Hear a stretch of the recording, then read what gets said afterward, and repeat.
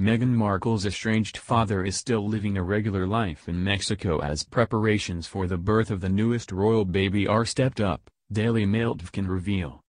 Unlike his ex-wife, Doria Ragland, 62, who is expected to travel to London for the birth, Thomas Markle Sr. will not be there to meet his latest grandchild when he or she arrives. Instead, he will celebrate the arrival of his sixth grandchild alone at his modest home south of the border in Rosarito, Mexico.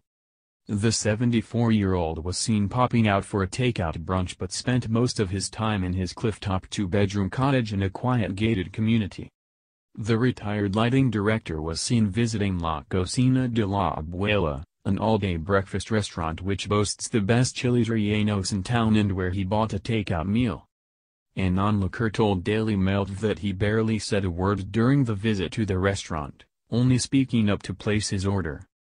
He didn't mention Meghan at all, the onlooker told Daily Mail.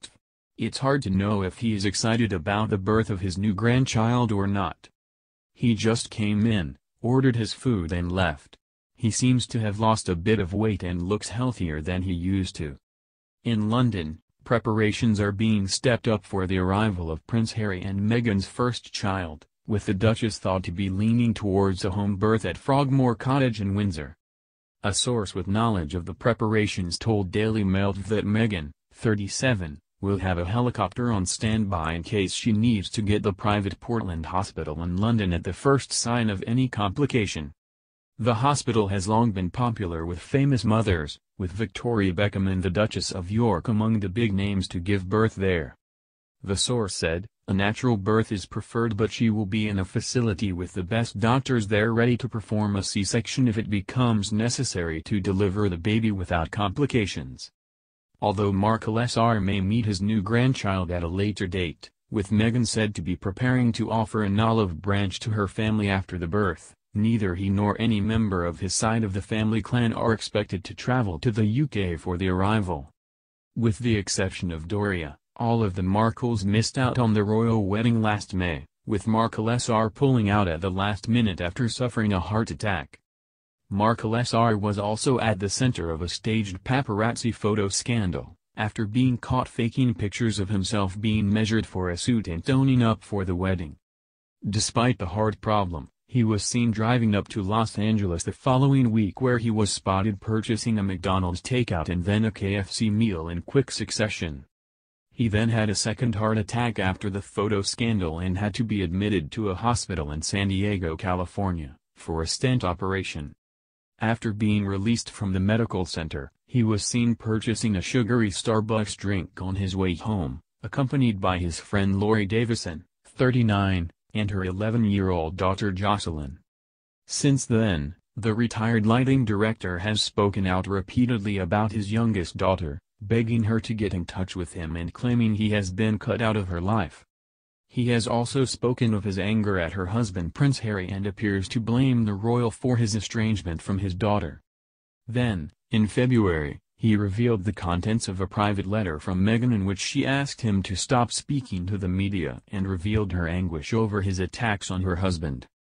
Although Markle Sr. has not had any further heart attacks, his frail health has resulted in his other daughter Samantha, 54, stepping up a media campaign to get Meghan to visit him.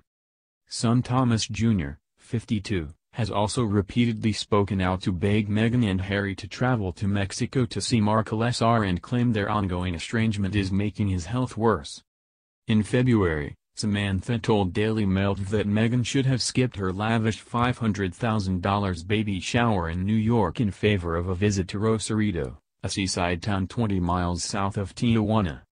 Gang-plagued Tijuana was recently named the world's deadliest city thanks to an influx of migrants and a cartel turf war. She said, setting all personal things aside, I understand a baby shower is an exciting time, it's about getting with friends, getting things ready for the baby. But you are on this continent, Meghan, and I would just really love to see her have contact with my dad while she's here. Life is very short and you never know when you're going to get that opportunity again, so it would seem par for the course and I hope it happens. Although Doria will be with Meghan when she gives birth to her first child, The rest of the Markle clan are unlikely to have much contact with their new royal relation. Markle Sr. has spoken repeatedly of his wish to see his new grandchild, which will be his sixth, but is likely to have to travel to London to do so, a grueling 11-hour flight from San Diego.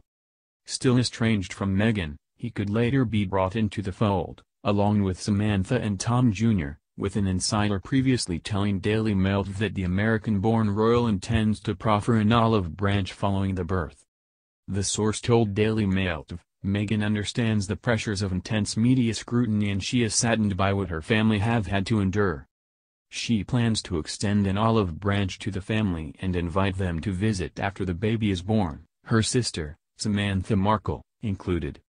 Meghan hopes and prays that the baby will bring her family back together,